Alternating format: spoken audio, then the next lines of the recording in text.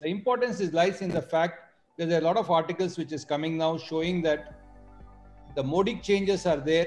There is the conservative treatment, they don't do that well because they are cartilaginous herniation. And we did a study which we completed now 1 year follow-up. Discectomy alone in modic change patients, the pain and functional outcome score was worse compared to non-modic patients. The patient satisfaction was worse, and the infection also was more in patients with modic changes. I mean, that's something new that is coming out.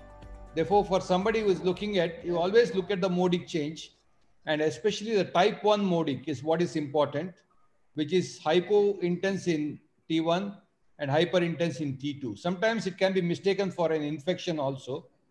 And there is also a belief now it could be an evidence of early infection also.